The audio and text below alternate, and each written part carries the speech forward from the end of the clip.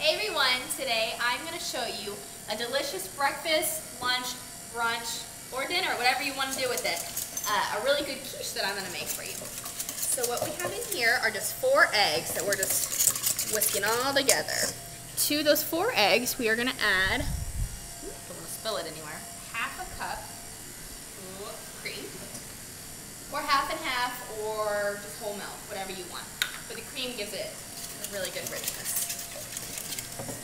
Alright, now to that we're going to add some chopped onion that I just chopped up pretty finely. About a half of a small onion. Put that in there. And also what I like to put in my quiche, but you don't have to do this, you can leave this out or you can add whatever you want. I've seen broccoli, I've seen asparagus, whatever you want. So what we have here is some spinach. I'm just going to chop it up. This is some fresh spinach. If you have frozen spinach, you can use that as well. But make sure that you defrost it and squeeze out all the extra liquid.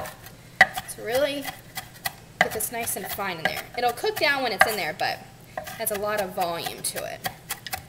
Perfect. So we're going to add, I'm going to say about a half a cup. It might look more than a half a cup, but when it's really pushed down, it's about a half a cup. Let's go ahead and mix that all in. Just like that. Alright, so now that we have all of our chopped vegetables up, we are going to put a small pan on, and we're going to chop up some pancetta, which really makes it in my opinion. So what I have here is a 1/4 pound of pancetta. I have the deli slice it pretty thick. Slice pretty thick, but what we're going to do is we're going to dice it up nice and bite size. Just like this. Alright, so we're just cutting up the last little piece here. We just have them in nice bite-sized chunks, and we're going to go ahead and put them on our pan. Just going to let them just cook a little bit, just cook through. Alright. Perfect. So now we are going to put some cheese in. We have some Parmesan here that we're just going to freshly grate in here. About, let's see, we'll eyeball it. About a 1/4 cup of this. Look how good that looks. Looks amazing. And then we have some fresh cheddar cheese that we're not grating, but we're putting it in anyways. This is going to be packed with flavor. It's really good. Just like this. Alright, so that's all done right there. And this is starting to cook up. We don't want it too crispy. Just like that. So while that is going, let's go ahead and move this, and we're going to roll out our puff pastry. Alright, so we just have some puff pastry here that we just defrosted a little bit. We go ahead and put this back in the freezer for another day. Just like that. So now we're going to roll this baby out with a little bit of, go ahead and turn that off. A little bit of all-purpose flour at the bottom. Don't want it to stick. Let's go ahead and just put it on the counter just like this. Open this up. Now it's a little bit thicker than we want.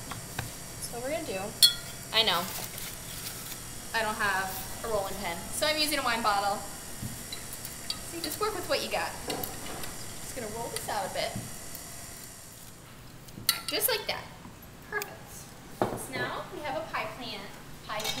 We're going to go ahead and put it in there.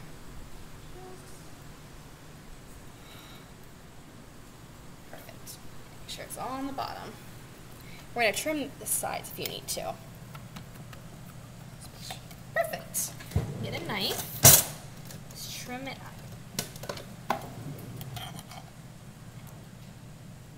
Alright, so we just put it in here and trimmed it up a little bit. So now, with some aluminum foil, we're going to put it in here and we're going to blind bake it. Just so the bottom crust doesn't get soggy when we put that in. Put a smaller pan in there. I'm going to put this in the oven, 375, for just a couple of minutes, just until it gets a little bit brown. See you back a little bit. Alright, so it's only been about 10 minutes, and we want it we don't want it brown because it's going to brown in the oven when we cook. Go ahead and take this out.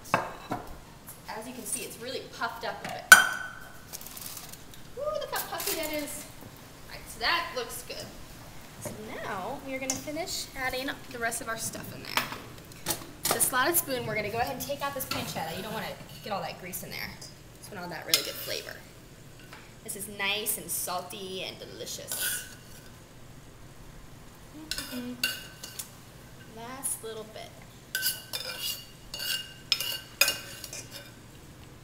All right, perfect. And also we have to season it up just a little bit. Let's put some salt. Not too much because the pancetta is really salty. Some pepper. And some garlic powder because we don't want fresh garlic in there, but we want some of the garlic flavor. Let's go ahead and mix this all around. Beautiful. So now we're just going to add this to our shell. It can still be hot, it's fine. It's going right back in the oven. Fill this baby up. Look how good that looks already. Right. And back in the oven. Just want to make sure everything's down there in the egg so it'll cook evenly. So let's put it back in the oven. 375. We've got to open it up.